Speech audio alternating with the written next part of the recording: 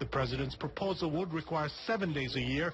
The state lawmaker says overall it's a good idea. I'm sure there would be debate, and we'd try to balance, the needs of the employers and the needs of the employee. But I think overall, I would think it's something that we would probably support. Senator Shimabukuro says it's important, though, that employees don't abuse that right, so there should be certain safeguards, like requiring a doctor's note. At least show that I truly was sick. Here's some proof from my doctor. And it's not something you can just, call in and claim to be sick.